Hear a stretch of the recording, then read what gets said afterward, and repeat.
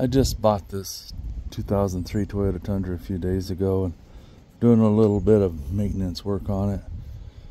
I gave it a bath today because it was pretty dirty. It hadn't been washed in a long time, just sitting outside. And I got a really good deal on these tires and wheels. They are 17-inch. And I had a choice when it was new, 16 or 17s. I guess these tires are just a little bit bigger, but we put one on, we held it up, I rolled it up next to it. It didn't look like there was going to be a rub issue. And I don't seem to have a rub issue, so that's good. So that makes the truck look a lot better. Let me show you the old wheels. So those are the old wheels that came off of it. They're 16-inch. They're really dirty. They weren't looking good at all. The wheels are fine. I'll probably sand them down and paint them and use them for snow tires. I took the tires that were on there, still had quite a bit of tread left. I sold those for $100, which basically paid for the mounting and balancing of the newer ones. But I like the looks a lot better of the 17s, and the rims just are a heck of a lot better. Anyway, I digress. I decided to check I gave it a bath. It was really dirty underneath here, so I pressure washed it. It's still dirty. It needs a better cleaning, but I got a lot of the dust off. I decided to check my oil filter. I mean my air filter. And the way to do that, you have to take these clips off. There's one there. You just push it back on that. There's one on the other side here. There's one down here. And this one is backwards or upside down. You actually have to, you push this little thing down, and that releases the clip on the bottom. Then I lifted that up high enough, I got my air filter out. And from the top it looked really good, which, you know, that's the clean side. That's what's going into your engine. I thought, well, I'll just check it. So I pulled it out of there, and I pounded it on the asphalt here, and that's some of the junk that came out of it. So there was a lot of dirt in it, dust. Then I took my leaf blower, which is there, and I held it right up against it on the back side, would be the top side, I guess. And I blew all the dust out of it, and I continued smacking it on the asphalt to get more dust out. So it's pretty clean. I put it back in and put it all back together. I was going to clean my mass airflow sensor, but I don't have any of the right stuff to do it. So I did take it out, look at it, looks really clean. You just want to use mass airflow cleaner on it. Don't use brake cleaner or anything like that. While I'm here, I may go ahead and pop out a spark plug. He said he changed them once. He's owned this since 2006. And he had the timing belt done at 175. It now has 200. So I am going to pop out a spark plug just to see what they look like. If they don't look too good, I'm going to go ahead and get some new spark plugs and throw in there. What else? My window washer fluid light is on. I started to add fluid, but it was full. So evidently it's the sensor, which I guess is down in behind here. I didn't feel like messing with it right now. I'll have to take the tire off, take out the plastic housing on the wheel well. It's probably just a bad sensor. And let's see, what else was there? I had a check engine light. He said he had it checked out, and it was oh, what did he tell me it was? An oxygen sensor. Well, I checked it with my tool today, and it has two codes, P0031 and P0051. So I'm going to check those out. I cleared the codes, started the truck. It didn't come right back. So I'm going to do some research, see what it is. I may have to replace my oxygen sensors. Not sure. But these, I just sold one of these. It was a 2004 because I thought I was going to quit doing deliveries for Home Depot. Tried being a bus driver. That didn't work out. I just didn't care for it. I tried it for 2 months after I got my CDL. Said no thank you. So went back to Home Depot deliveries. Now this one has the V8 4.7 liter. They're supposed to be pretty much bulletproof engines. Last a long time. And I don't doubt it. I've seen videos where they have 1,000,000 miles on them. Now I did upgrade my headlights, if you saw that. I really like them. The only thing I haven't done yet, you can see it on this headlight over here. See the wires down there?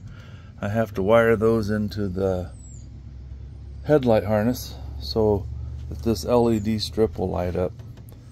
Right now it's not hooked up. I didn't want to take the time yesterday to mess with it. I had things to do, so I just threw in the headlights. But it looks a heck of a lot better. I really like the looks. I was just going to upgrade it with replacement headlights that look like the old ones, and I thought, well, why not make it look like a newer truck? I also took the battery terminals off, even though it's a new battery. Cleaned them really good. This one was loose. I grabbed this wire and it just wiggled, so I took this apart, cleaned it, took this off, cleaned it, took the negative terminal off, cleaned it. So, you know, you can get a lot of problems if you have a corroded battery or one that's not connected properly. Air conditioner works, heater works.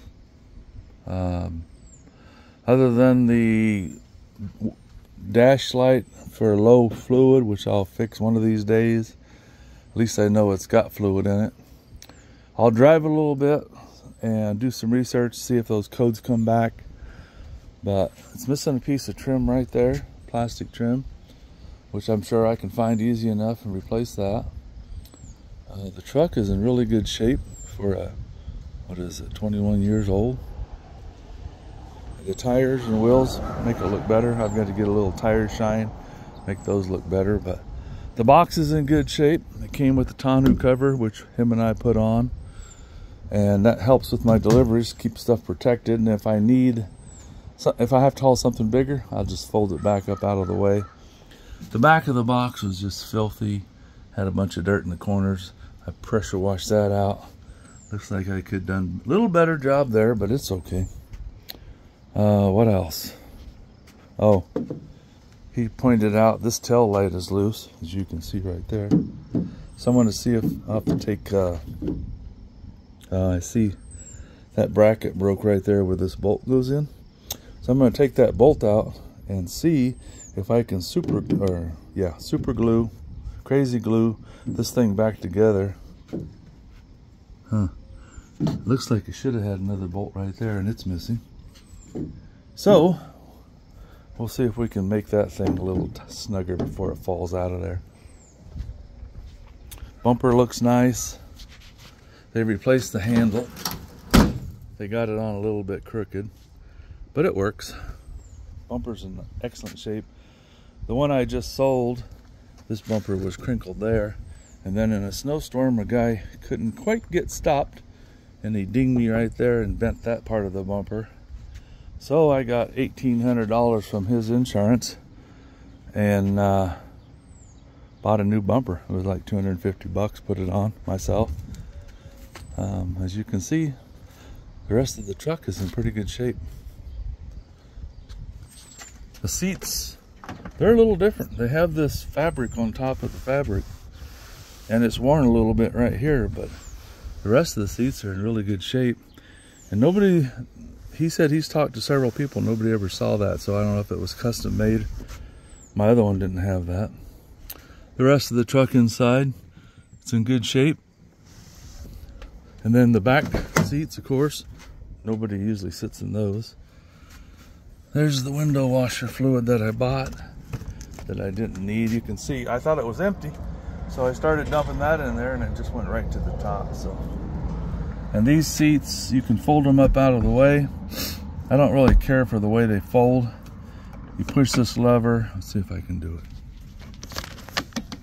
So, you can put something back there, but the seat's right in the way. It takes up quite a bit of the space, like 25% of the space you could use back here. I don't know what you could do different, but spare jacks underneath there, or the jacks underneath there. That seat would fold up out of the way. I guess if you want to put something back here and not damage your seats, you could. Usually I just light stuff, I just throw it on top of there. For my deliveries, it's out of the weather. It's not bouncing around in the truck. Another problem I have with this, probably one of the only problems really. If you're not familiar with these, oh yeah, this is the fuse box down here. And this is the cover. It's supposed to go in skinny part toward the top and then snap into place. Well, there's what you see. It doesn't stay in place. These clips are worn or something. So they had it in upside down, which holds it in place, but it just doesn't fit very good. Hood release. What is this? Rear window defrost? I don't even know. Oh, that's probably for the mirrors, maybe. Defrost for the mirrors. The other one, the 2004 I had a button here, and the back window slid up and down. That was pretty handy. This one has AM, FM, CD player. I've got this little gizmo I bought. It runs off of 88.7 FM, and then I can run my Pandora from my phone through the car stereo, and that helps pass the time. 2-wheel drive, 4-wheel drive options.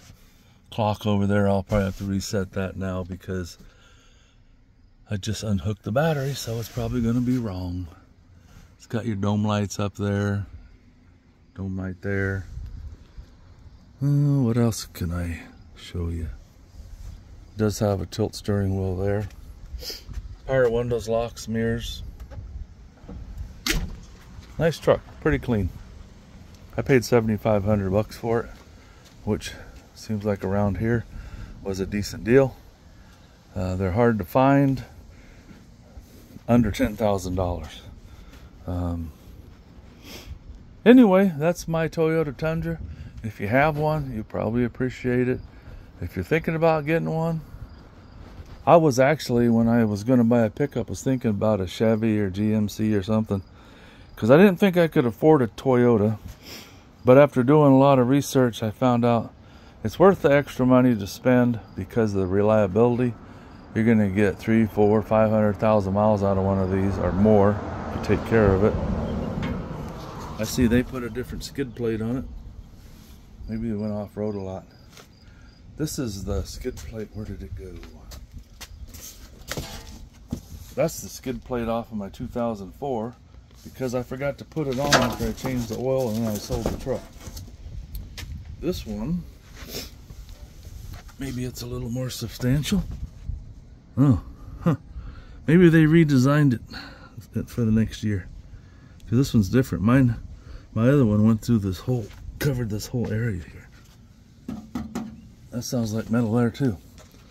Well, anyway, that's about it on my 2003 Tundra. We did check the fog lights yesterday and they work.